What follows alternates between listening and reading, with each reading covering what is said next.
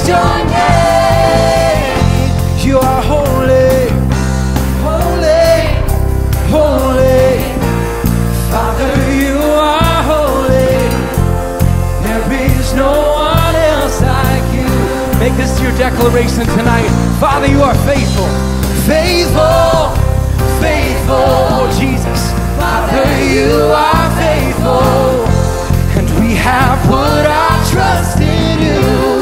Our God who reigns, our God who reigns. Right now we praise your name. Praise to the only living God. We sing praise to the holy faithful one. Oh yes. Hallelujah. We praise your name. Oh, there is freedom to dance. Your presence, freedom to walk in liberty. Hallelujah. We praise your name. We sing hallelujah. Can we lift our hands and sing the highest praise to him? Hallelujah. Oh yes. Hallelujah. We praise your name. Oh yes. Hallelujah. Oh, we praise. Hallelujah. Hallelujah. Hallelujah. Right now we praise your name. Oh yes. Hallelujah. Oh, hallelujah. Hallelujah. We praise your name. We praise you, Lord. Hallelujah. Hallelujah. Hallelujah. We praise your name. Right now we sing praise to the only living God. Praise to the holy faithful one. Hallelujah. We praise your name. Oh, there is freedom to dance. There is freedom to walk in liberty. Hallelujah. We praise your name. Oh, yes. Hallelujah. Hallelujah. We praise your name. Hallelujah. Hallelujah. We praise your name. Oh God, we worship you right now and we praise you, Lord Jesus. Hallelujah. Hallelujah. Oh yes. Hallelujah, Lord Jesus. Right now you are worthy, Jesus. I think last Wednesday we tapped into something upstairs. I think what our church congregation came to this service with last Wednesday was hunger for the presence of Jesus. And it doesn't matter what songs we sing. It doesn't matter who's up here on the platform. It doesn't matter who's preaching. If people come, if we as a church family come with a hunger for the presence of Jesus, the Bible says that God inhabits the praises of his people. So I wonder if we could take a moment and just praise him right now. We worship you, Jesus. Hallelujah.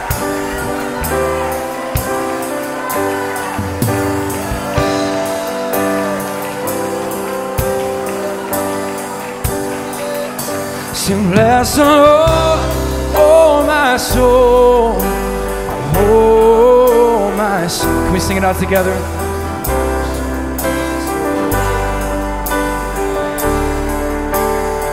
Oh, sing like, oh, and I worship your name, holy name.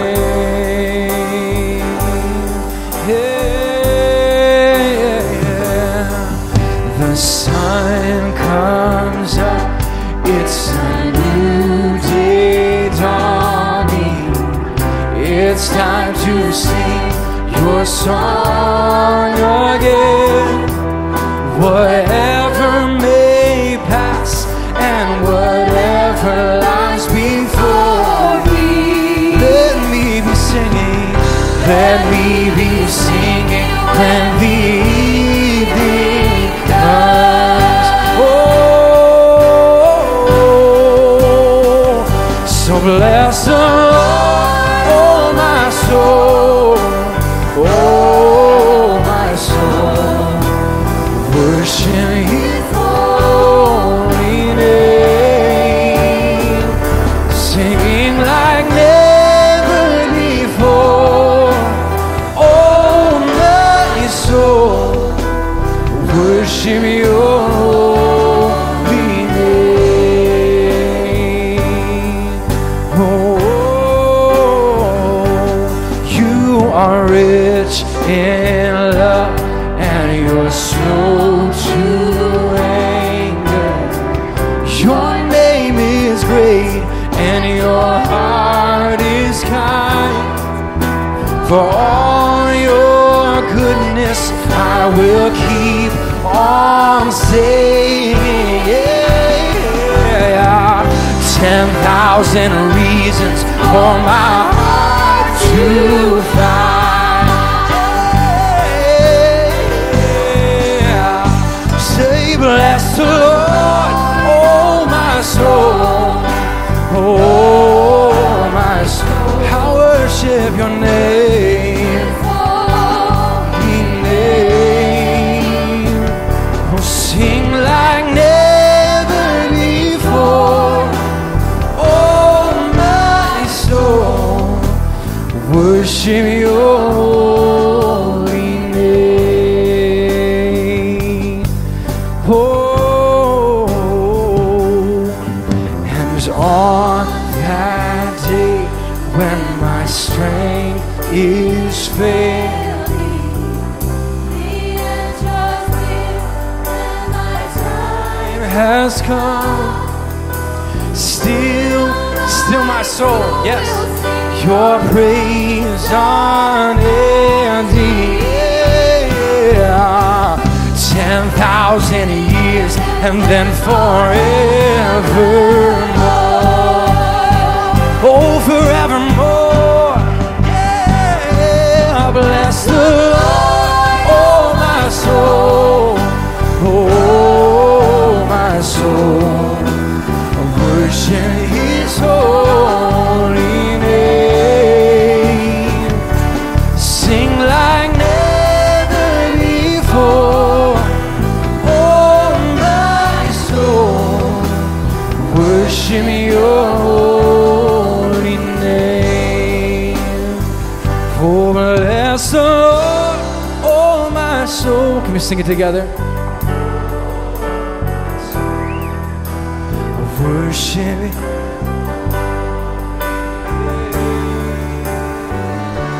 Sing like never before. Oh my soul, I worship Your holy name. Yes, I worship Your holy name. Oh Jesus, I worship Your holy name. Hallelujah. Oh, let's lift up our voices to the Lord right now. We worship You, Jesus. Hallelujah. Oh, yes, Lord, we're looking forward to that day. That great day, Lord. Thank You, Jesus. Amen. And with this spirit of faith, I want us to lift up a couple of needs before the throne. I want us to lift up the Calvary Church. They lost their senior pastor, and funerals start tomorrow and Friday. One for the church and the community, and another for the pastors of our fellowship, and they need a prayer covering. We also want to remember Charles Cox. He needs a miracle in his body. 80% of his stomach is covered in cancer. This is God territory. Amen. Don't ever become weary praying for impossible situations. This is how God is going to demonstrate His power to the world. Come on, let's bring these needs to the gate. Can we bring the need to the gate?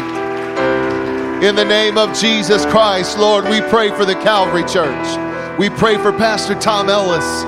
We pray, Lord, for that family the Pasley family in Jesus' name. We speak strength and comfort to them, Lord.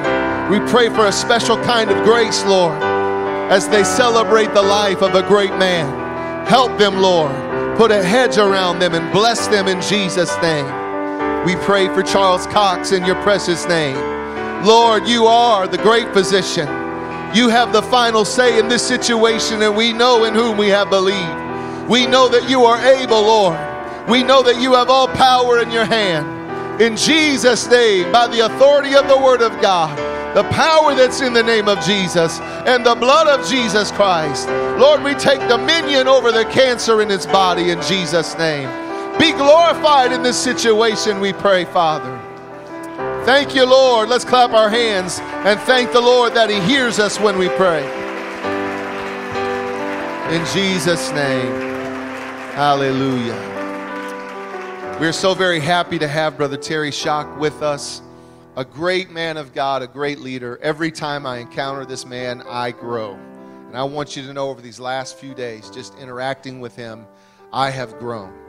He has blessed our leaders. He's blessed our pastor staff. And now he's going to speak to our entire church family on a very important subject. And I want you to help me welcome our friend, Brother Terry Schock.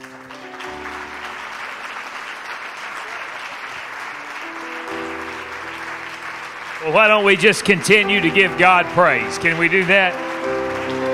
Thank you, Jesus. Thank you, Jesus. Thank you, Jesus. Thank you, Jesus. Thank you, Jesus. It's always good to be with this church family, and thank you for coming in on Wednesday night and acting like it's Sunday morning. Boy, you don't. Everybody doesn't come into church on Wednesday night with the focus you guys do. So, you guys, I guess that's okay. I love the Sotos. Love this church. Love being connected to all of the staff people, your leaders here. This church is in wonderful hands. Wonderful hands. It's just kind of like it is. It is.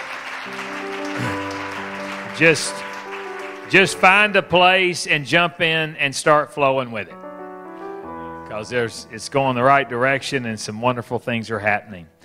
Joshua, the 24th chapter, verses 14 and 15. I enjoy ministering. I love teaching. I love preaching. I love church. I love church leadership. I love it all. But I really like what I'm going to share tonight. I like this one. I really like it. Joshua 24, 14, and 15. Now, therefore, hear the Lord and serve him in sincerity and truth. It's not enough just to be sincere. Some people are sincerely wrong. So it's sincerity and in truth. And put away the gods which your fathers served on the other side of the flood and in Egypt, and serve ye the Lord. If it seem evil unto you to serve the Lord, choose you this day whom ye will serve, whether the gods which your fathers served that were on the other side of the flood, or the gods of the Amorites in whose land ye dwell. And then Joshua made this statement, and this, if you were going to sum up Joshua's life, I think this would be the statement that would sum up his life. But as for me and my house, we will serve the Lord. As for me and my house, we will serve the Lord. And I want to speak to you tonight on this subject, me and my house. Me and my house. Can you close your eyes and just ask God to speak to you individually, personally, that we would have revelation. Lord, we need you. We thank you for the Spirit that we feel. We thank you for the Spirit that's in this house that can give revelation. And God, we're believing for revelation and application tonight. We're believing that when we walk back in our homes, if we're the only one, if we live by ourselves, if there are other people there, that our homes are going to be different. They're going to move in the right direction. Let it be done in Jesus' name. Amen. God bless you. You may be seated. The issue is clearly me and my house, not you and your house. Some people, they never really get it right because they're so concerned about somebody else and their house that they don't focus enough on me and my house. Now, if you're the only apostolic Christian in your house, then tonight it's me and me. You cannot help it if you are in a position where you're praying for an unsaved spouse or you're in that type of a situation. Then do not let this frustrate you. You can only make decisions for you. But those of you that are here, and both of you, or maybe you're the only one in your house and you're a single parent, but you're seeking after God. Let's talk about me and my house. I grew up in a home with 3 brothers. There were 4 boys in our family, and I have often said that my mother will have a special place in heaven for raising 4 boys. From the youngest to the oldest, there's an 8-year span. I'm number 3. I have a brother that's a year and 10 days older than me. That makes me an accident. My parents would say, after I got a little older and I, kind of figured out, how much time between babies, and then realized where I came. I looked at my parents. I said, I was an accident, wasn't I? Oh no, you were a gift from God. I said, yeah, I may have been a gift from God, but I was an accident because you guys are not that stupid. So we had 4 boys in our family, and my parents failed math. They didn't know how to count to 3. If we were doing something wrong, I started hearing, as I got older, I started hearing parents counting. I was like, what? Counting? Like you get a 3-second chance to do what they tell you to do? I mean, I was raised in another dispensation. I was raised under the law. I was raised under the law. I had godly parents, but I am telling you. Yeah, so one of those days, me and Dwayne, my brother that is a year older than me, and my oldest brother, Jack, we were all 3 getting a whipping. And so Jackie, Dad had us cross the bed, rear 1, rear 2, rear 3, and so he was just working right down the line. And my oldest brother had a friend that was over at our house, and he lived catty corner, and his name was Mackie McGrew. And so Dad whipped Jack, whipped Dwayne, whipped me, and reached for Mackie. And Mackie said, I'm not your son. And he said, well, then get out of here, or I'm going to whip you too. So every now and then, we would think that we could help our parents out by telling them how our friends, how their house, how they did things in their house. And my parents would quickly let us know, you're not living in their house. This is me and my house. Time out. Time out. Man, we dealt with put out. I mean, it wasn't time out. I'm going to put you in time out. Listen, if that works for your kids, that's how you do it. I'm not here to try to mess you up, but I am just here to say that your kids are very blessed if you know how to count to 3. This is what I know about our homes. I know that unless there's major change in the homes, the church is stuck. The homes are the issue. When the homes are out of step with the purpose of God, then the church is so negatively affected that the church is relegated to a weekend drug to just try to help us feel better. You know, come shoot up on a little Holy Ghost or shoot up on a little worship, smoke a little worship, something. It becomes a weekend drug. Can you imagine what could happen if we could get it right in our homes? Can you imagine what could happen if we could do that? Well, let me tell you, it can happen. It can. Homes are not going to be perfect, I promise you. We don't just float on clouds at our house and talk in tongues. I mean, it's reality, okay? Life is life. Life is a challenge. It's a challenge for every one of us. But we can have godly homes. The only way that we're going to have godly homes is if we focus on key values, because it's values that determine culture. I can tell that this church has a value of praying. I can tell that this church values worship because there is a culture of it. So if you want a culture, you have to choose the values that will produce that culture.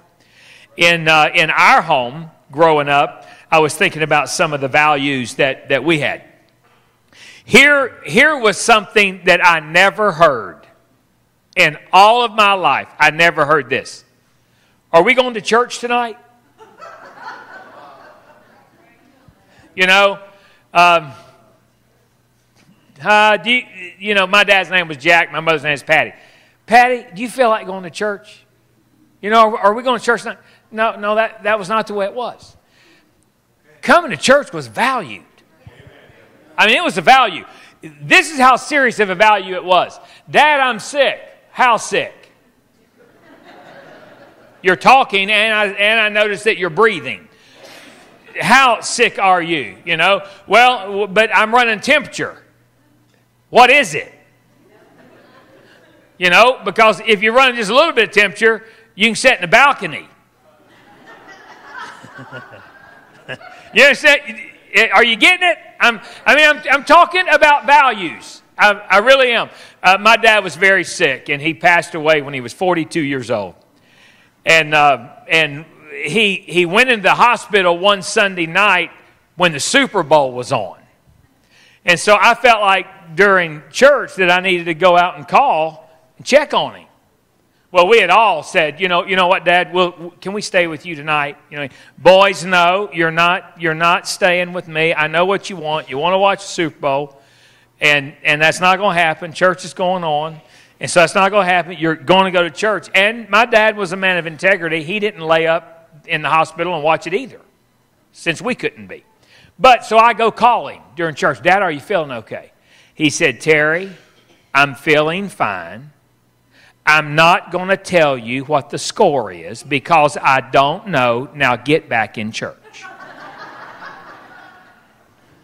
Values. There was just values that we had. The fact that I'm standing up here speaking to you tells you that we valued not talking back because I'm still alive. There was another value that we had, and it was this: you don't whine. You don't whine. That was a value around our house. You just don't whine. Whenever I carried that on with my two children, and I just got it in their head. Shocks don't whine. See, whining made me want to do things that I could get arrested for. So I had to create a value against it. Whining. Man, I can't take whiners. So if there's something you can't take, just make a value about it, and then you'll. We had different values growing up. We cleaned up our mess. Allowance at our house was very interesting. My rear end was allowed to feel good if I mowed the yard. It was an amazing allowance. My rear end was allowed to feel good if I washed the dishes. I learned how to wash the dishes when I had to stand on a chair to wash the dishes. Oh, boy. I just want to consider tonight and the rest of my time, and I know what time you usually get out of here, 8:15. So any of you that are wondering, did they tell the visiting guy? Yes. Yes. 8:15. The visiting guy asked. Because I don't want to be the guy that people hear's coming back and they're like, oh, no, free night. I don't want to hear him. So, I used to tell people I might do bad, but I won't do bad long. 4 values that I believe would turn our homes right side up. I believe it would release our church into another dimension. I'm totally convinced. Number 1, we have to have spiritual homes. We have to have spiritual homes. You say, well, I figured you was going to say pray, Bible, or something. Well, let's talk about it. Romans 8:5-8. For they that are after the flesh do mind the things of the flesh, but they that are after the Spirit, the things of the Spirit. For to be carnally minded is death, but to be spiritually minded is life and peace. If you're carnal, it leads to death. If you want life and peace, you have to have a spiritual mind.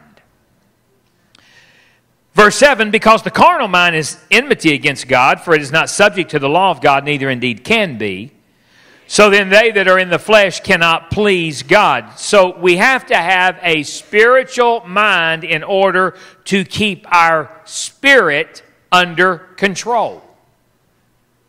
You say, well, I just lose it. I've just got a short fuse. Well, there's a spiritual problem. Short fuses and spiritual issues go together. That's what I got whippings for growing up, my temper. That was what they was beating on me about. Proverbs 25:28. He that hath no rule over his own spirit is like a city that is broken down and without walls. An out-of-control spirit has no protection against the enemy. Take a walk. If you're about to explode, take a walk. Walk a mile. Walk 10. Walk whatever it takes. Because when you lose your cool, you lose more than your cool. You lose influence. Now, our spirits have to do with our level of spirituality, and we must have spiritual homes. My wife, her second cousin in the Alexandria area, they went on vacation. And they were gone for a week, and they came back from vacation and opened the door of their house, and they had the surprise of their life. Something had malfunctioned in the city, and for 1 week, sewage had backed up in their house. For 1 week. Their home was a total loss. They lost everything. I mean, it might as well have burned down.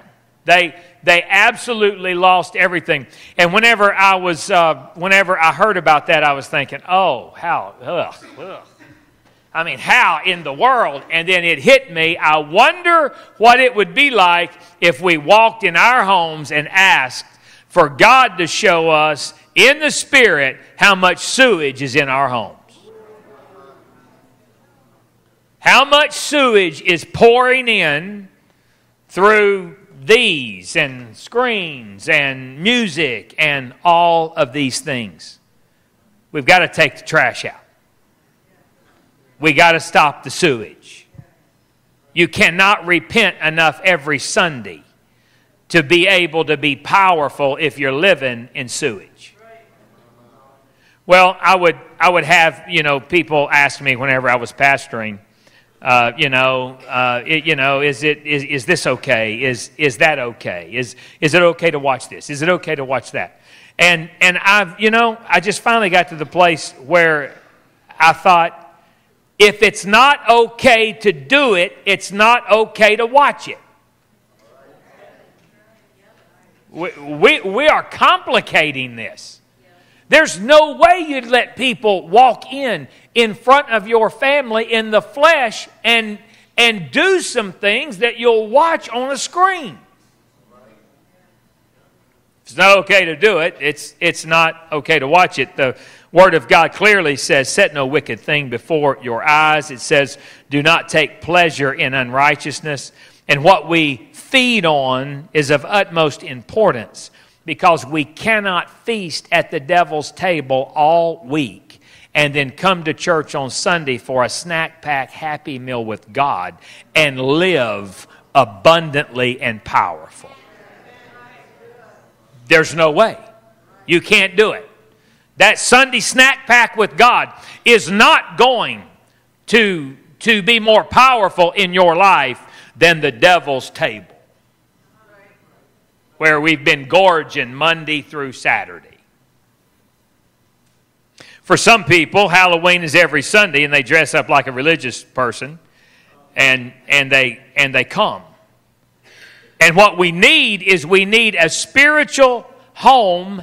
And now I'm going to spend more time on this one than the other one, so don't get nervous.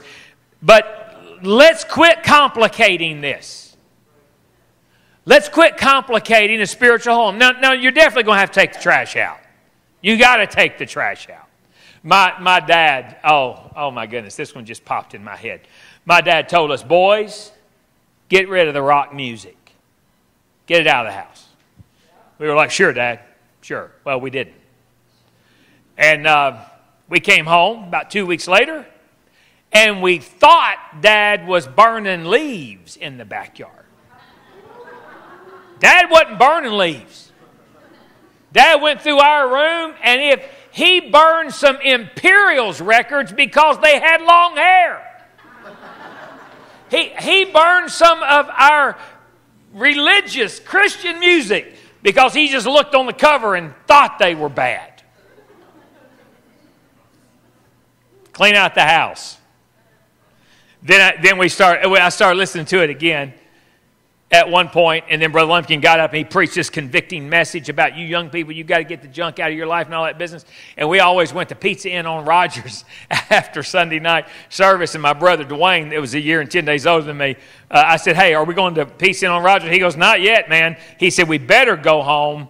And this was a few years later. We better go home and get these other things and put them in Dad's recliner so he doesn't come through our rooms and burn up God knows what. So before we went to Pizza Inn on Rogers, we went around, we gathered up, that we didn't have near as much as we had at one point because he had already burned all that. And we had just a few little things that we needed to put in his recliner so he could get. Now, why are we overcomplicating just joining hands and praying over a need? Why is that? Why is that so hard? Sir, it doesn't matter if your wife can outpray you. Prayer is not an Olympic sport where the angels are going, whoa, ugh, that was a 2. Man. Come on. You can't be any better than that. Hey, got a little volume on that one. Let's give him a 5. Got a little shake out of that one, a little chill bump. We're up to an 8.5 now. It's not an Olympic sport. It's talking to God. It's just joining hands and saying, God, we have a need. Please help us. We always keep a bottle of oil on the wall, like there's a little shelf on the wall, and it's this bottle of oil. And if somebody gets sick in our house, they get anointed. Don't talk about, I'm sick. Well, let's do something about it. The Bible says you can anoint. Our son, whenever he's 10 years old, Melanie was sick one time, and he went in and he just took the oil himself and went and anointed her while she was in bed, and God healed her. God brought her up out of the bed. Can we quit complicating this business? Can we quit making this stuff so spooky that we won't do. I mean, if your family's under attack, choose a day and call it a fast day and fast. And if your kids are little, then maybe, they just don't need to eat a cookie that day or something. But let's get these principles. We're going to have a spiritual home, and a spiritual home does not mean we're all freakos. We're just going to have a spiritual home. A couple of weeks ago, we were praying for this specific situation, and it's a serious situation, and this was just about 2-3 weeks ago, and so I was in my place praying. And Melanie was doing her devotion in the den in her chair. And she remembered a way that God had spoken to me before. And she was sitting in there and she prayed, God, would you speak to Terry about this situation like you did that last one? And it happened immediately. We weren't even talking about it. It's just me praying in the morning and her praying in the morning. It's just normal. It's normal. I'm convinced I can't make it without God. And I want God to be convinced every day that I know I can't make it without Him. So I tell Him every day, I can't make it without you. Let's have spiritual homes. Unless when we have questions, why don't we go to the Word of God for some answers? The concordance is your friend. God connection is extremely, extremely important, and we must make sure that we are connected to God, and we must make sure that everyone in our home is born again as is spoken in the Word of God. I believe I said this here Sunday. I'll say it quickly.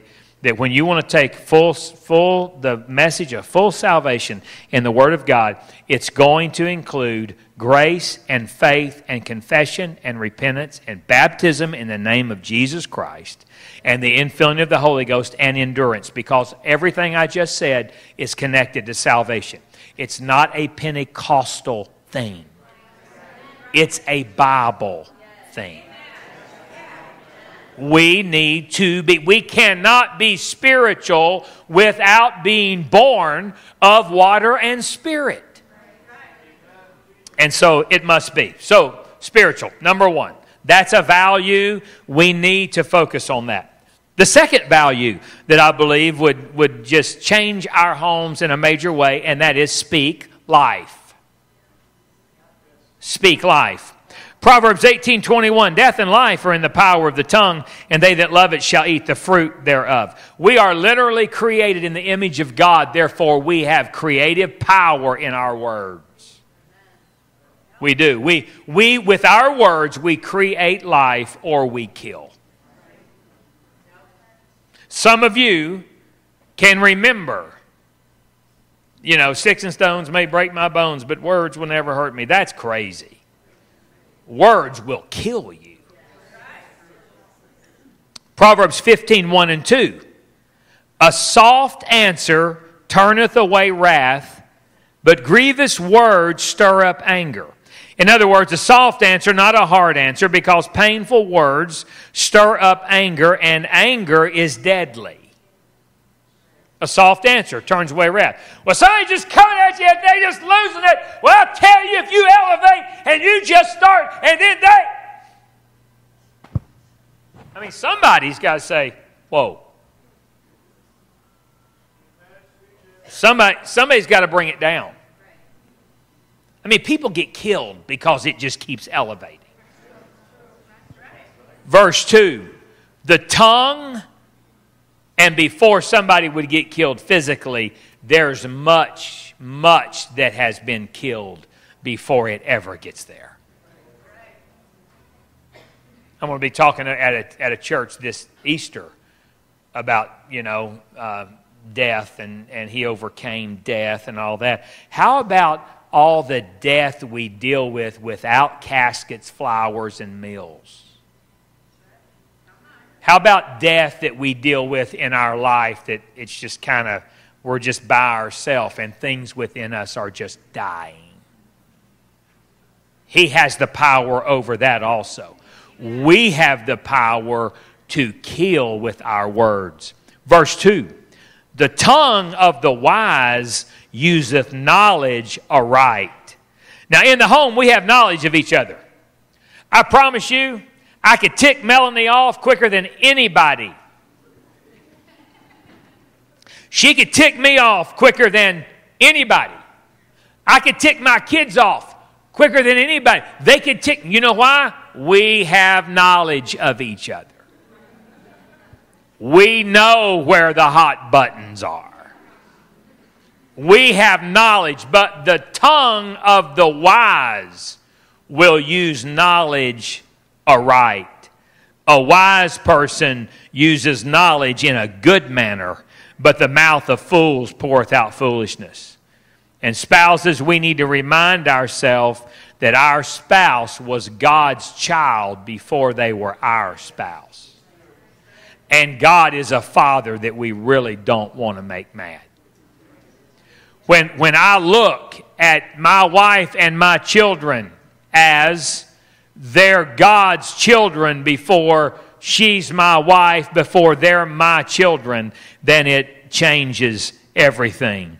If we can learn to speak life, it will change lives. You say, well, we can't correct. Is that taking correction out? Oh, no, absolutely not. It's not taking correction out. It's putting it it's connecting it in a spirit that will bring life. Faithful are the wounds of a friend. Faithful are the wounds. I have had some friends that have wounded me, but they've wounded me in a way that was moving me forward and not tearing me down. There have been times that Melanie and I have had conversations. You need to get to the place in your marriage that you can discuss things that need to be changed in each other's life, and it be for the good. Now, you have to really work on that relationship before that's going to happen. You know, thank God. I mean, if Melanie looks at me and says, Terry, we really need to talk about something, you know, I'm not looking at her like, no, just save it. I don't want to talk about it. I want to hear it.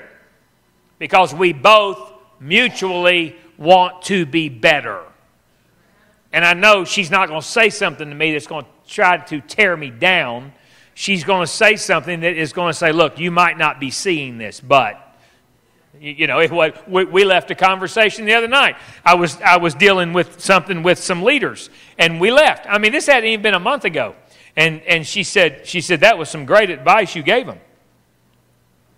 I said, thank you. She said, but you're not stopping long enough to let them talk. You know, you're overpowering people. Well, I mean, I was glad to hear that. I want people to listen to me. I don't want them to go the other direction. We have to use knowledge aright, and we need to be speaking life. Speaking life. You elders in this church, speak life into these young people. Please. Use your wisdom and use your years of experience to speak life. Tell some young couple sometime, listen, it's tough, but just hang in there. Don't do anything stupid. Just hang in there. I mean, we need to speak life. This needs to be a campus of life. Life. There's a lot I could say there, but I don't have time. You can just fill in whatever you think. Number three,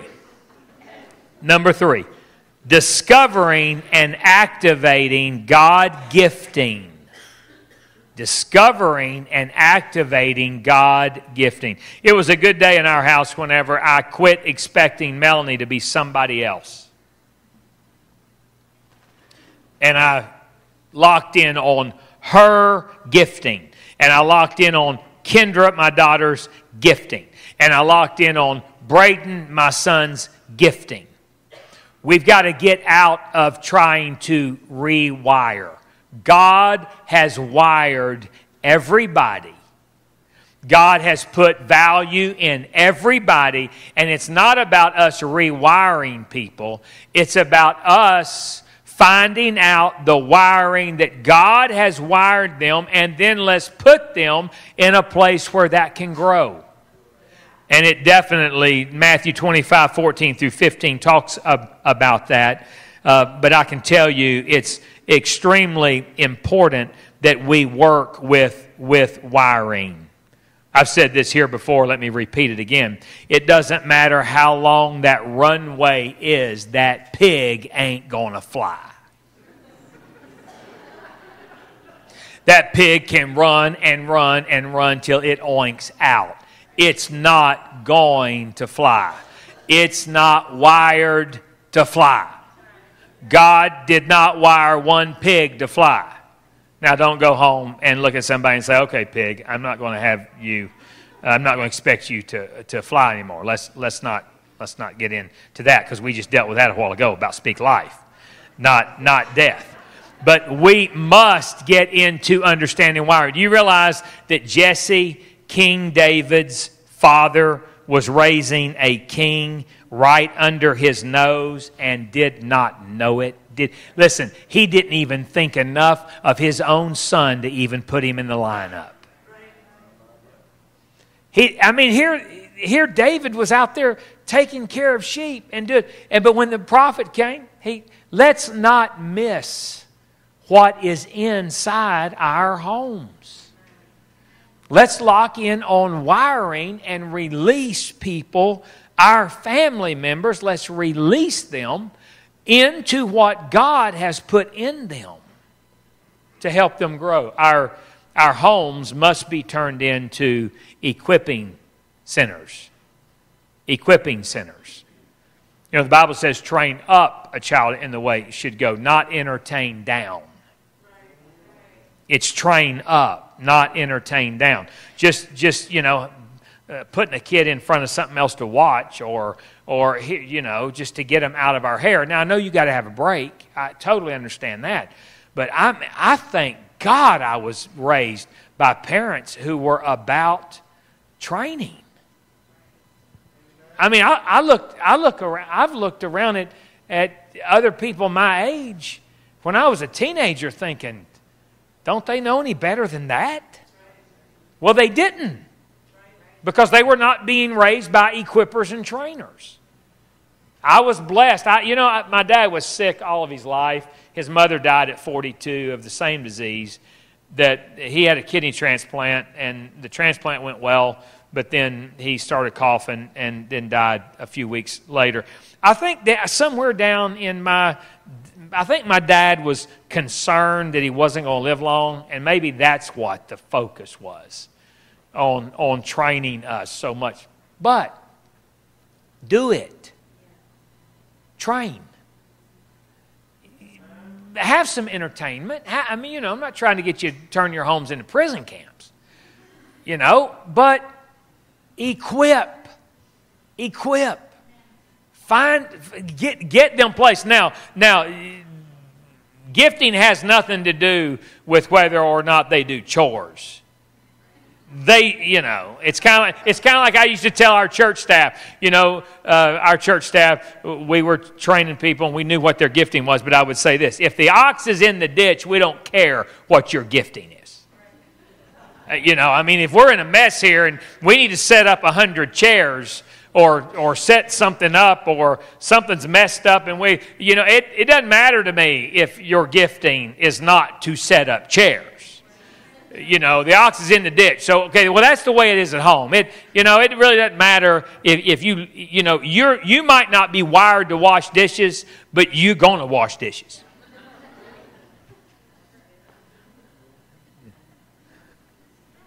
You want me to tell you why? I got to hurry, and oh boy, do I have to hurry. Listen, it's a crying shame that in the apostolic church, our homes can be summed up largely by this: one worn-out woman. That's sad. My dad told my mother, "You're not ironing 5 shirts." She said, "I'm not." "No. We're going to train these boys to iron." My goodness, by the time I was 12 years old, I was ironing everything. I moved away at 18. There was no, I may have said this here before. I don't even remember what I've said. I hope this is not a repeat. Is this a repeat? Go, okay, I'm going. When it was time for me to move away and start working with that youth group and do my internship in that Christian college and all that business, we didn't have any conversation like that. There was no conversation at the wash machine. "Okay, now Terry, don't wash your white underwear with your blue jeans. Okay, here, this is a stove. This is how you turn it on. Make sure you don't." No, there wasn't a conversation about nothing. How to maintain your car, my car, nothing. Nothing. That had been handled so many years ago. I mean, I moved in my own apartment and I took care of everything. I didn't have to have anybody coming in there. Now, then I was there 3 months and then I didn't have to take care of it all because it burned down. And I mean, everything that I had burned down. So then we were able to start all over. So it's like, I mean, has anybody here ever stood outside and watched everything that you own burn up? Has that happened? I mean, to walk in a store and need it all. What am I going to start with? I might as well start with shoes and work up because I need it all. You must train.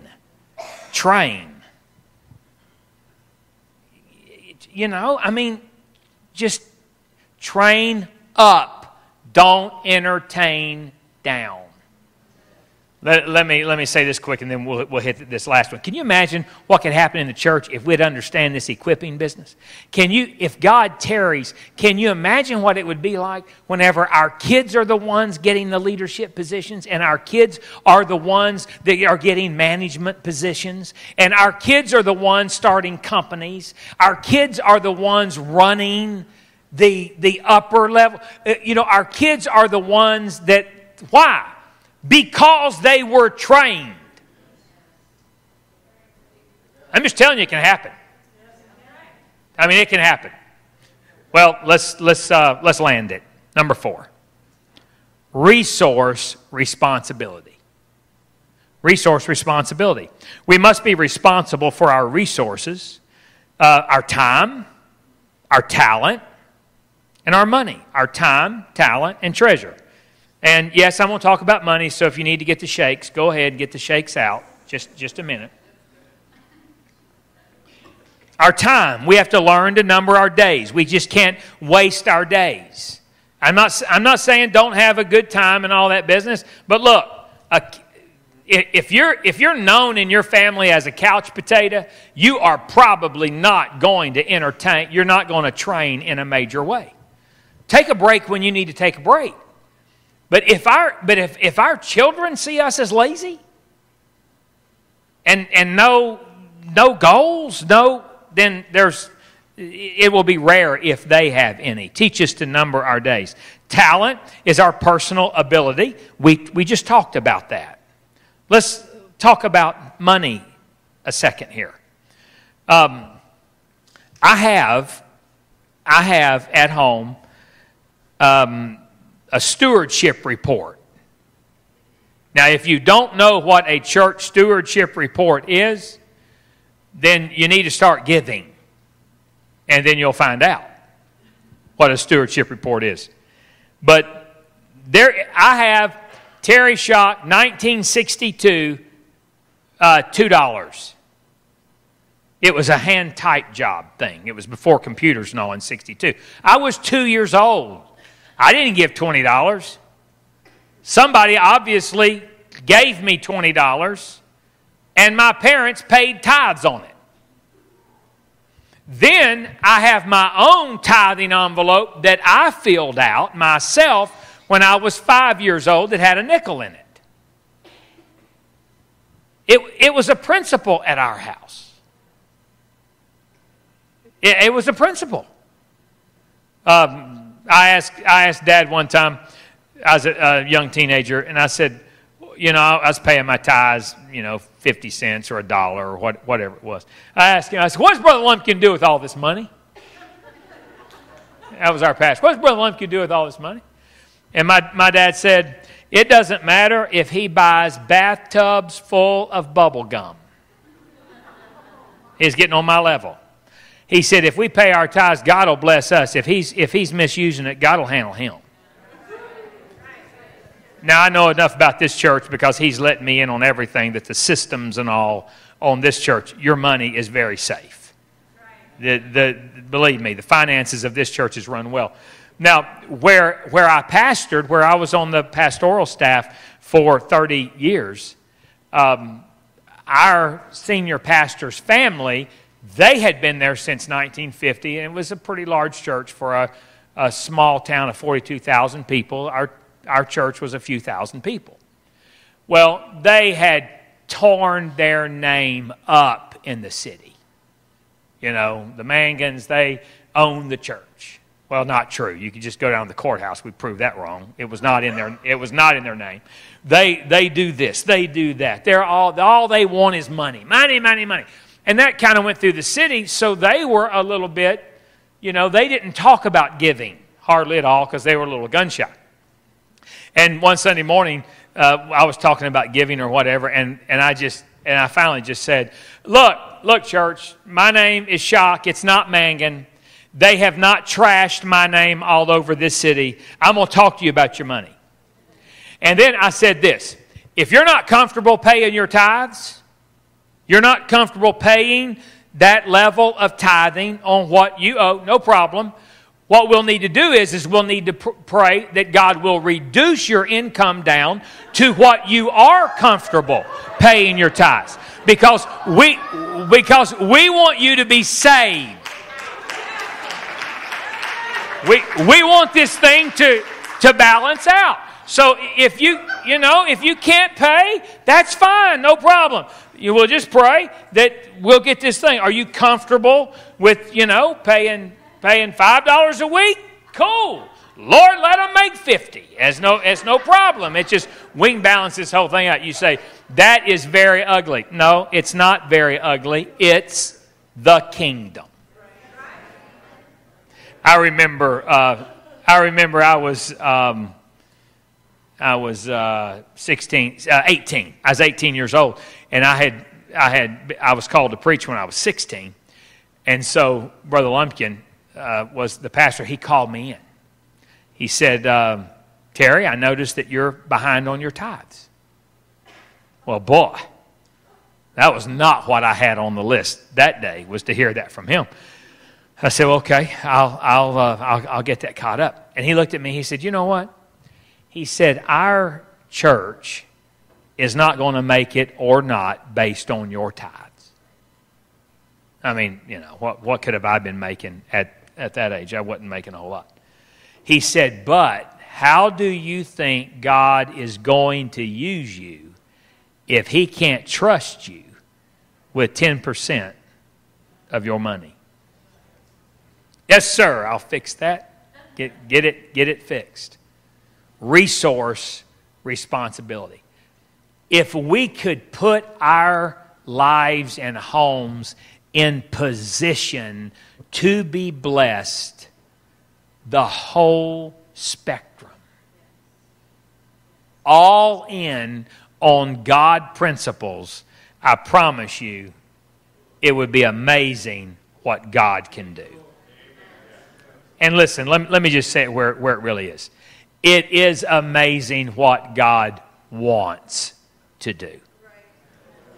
What he wants to do. As I close, Deuteronomy 6:4-9 says, Hear, O Israel, the Lord our God is one Lord. Thou shalt love the Lord thy God with all thy heart, with all thy soul, with all thy might. These words which I command thee this day shall be in thine heart. And thou shalt teach them diligently unto thy children, and shalt talk of them when thou sittest in thy house, when thou walkest by the way, when thou liest down, when thou risest up. and thou shalt bind them for a sign upon thy hand, and they shall be as frontlets between thy eyes, and thou shalt write them upon the post of thy house and on thy gates. Then you look at Acts 2:46 through 47. And they continued daily with one accord in the temple, breaking bread from house to house, did eat their meat with gladness and singleness of heart, praising God, and having favor with all the people. And the Lord added to the church daily, which should be saved. So we see in Deuteronomy that it's talking about continually. In Acts, it's daily. And now in 2018, many people think weekly, if I can just get to church on Sunday. Obviously, that's not you. You're Sunday and Wednesday people. But we do have an epidemic in the church world of the SMOs. SMO, Sunday morning only. So what's happened is there are people that think that they can just, worship whatever just on Sunday morning. And they wonder why that their life is just not clicking. Well, then in the New Testament, we see daily in the temple, all that kind of thing. But the foundation of all of it was in the Old Testament in Deuteronomy, continually. And so what must happen in the church world is we've got to move past this Sunday morning only thing, or Sunday and Wednesday. We've even got to go past the daily thing of, in the temple or that kind of, which is great, which is fantastic. We've walked away from the continual thing. And this is where we've got to win it back. In our homes. And that's the reason why it is me and my house. I thank God that I was raised by a man until I was 19 years old that was a Joshua type man. He looked at us, boys, we're going to love them, but we're not running our house like them. This is our house. I can't. I can name names of some of my friends that, boy, whenever I was being raised, I thought, man, boy, you know what? I love my family, but it sure be nice to be going by those rules. Nope, it was me and my house. Me and my house. I can tell you this. Me and my three brothers, we love God. My youngest brother's a pastor. My oldest brother was away from God from 18 years old until he was 54 and came back to God. And now he's one of the strongest men in my youngest brother. My youngest brother is my oldest brother's pastor. Go figure that one out.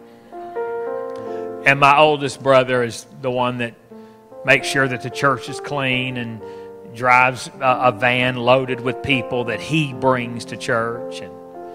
And he wins souls like my dad used to. I mean, it's absolutely amazing. It's me and my house. My parents definitely took stands, and they definitely had some very painful times. But the end in your situation is not yet.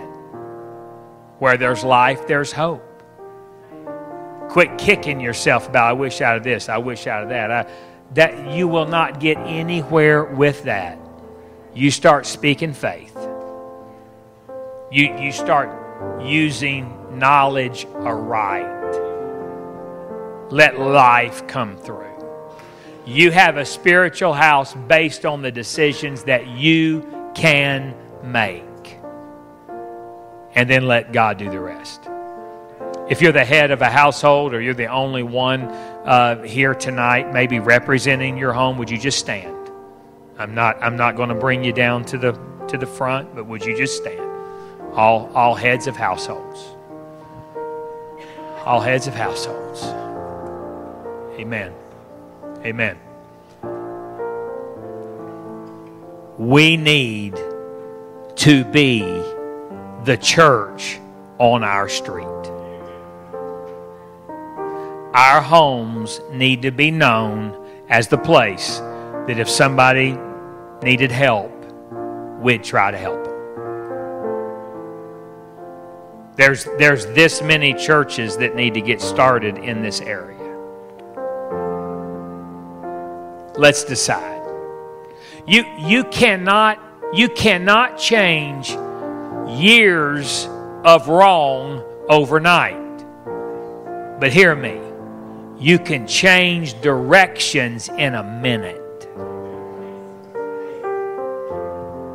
There's things that if we had to do all over again, I promise you, if I had to do all over again and have my kids as babies, there are so many things that I would do different. So many things. But I can't do one thing about it now. I can just do what I can do now. Can we all just close our eyes? And if you're standing and you're comfortable with this, would you just lift your hands to heaven? And if you're seated, would you help us pray right now for the heads of households? Lord Jesus, we're coming to you. We're believing for the power of your Spirit. And we're believing that you're speaking. And God, I pray against how the enemy would come to complicate a very simple principle. But it takes you and your power to help us live out this principle. Every head of household right now, would you just tell God in your own way, Lord, I want to do it the way you want me to do it. And just help me. Help me. He will help. He will help. Just help me. I need you, God. Help me. If you have a family member that's standing, would you just stand up by them now? As a matter of fact, can we all stand? Let's all stand. But if you had a family member standing, would you just put your hand over on them right now? Would you just put your hand over on them? If both of you were standing, just join together.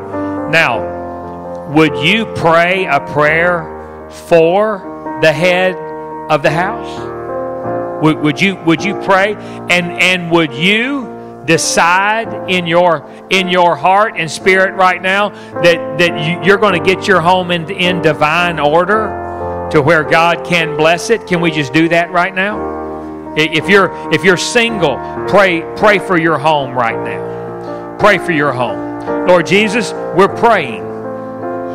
We're praying that we will embrace your law of divine order. And we're praying against the chaos and confusion that's in our homes.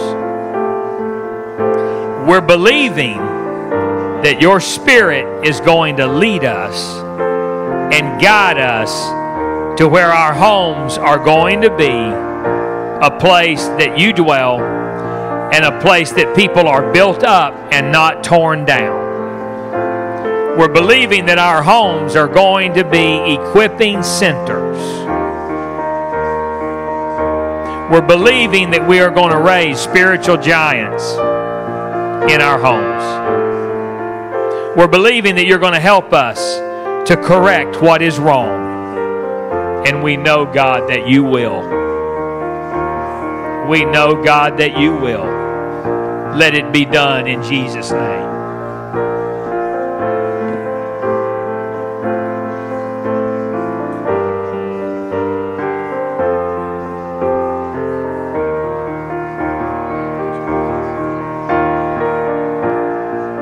Hallelujah.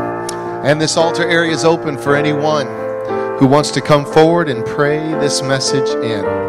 There's a lot here. There's growth opportunities for all of us. You're welcome to come forward and just pray this message in.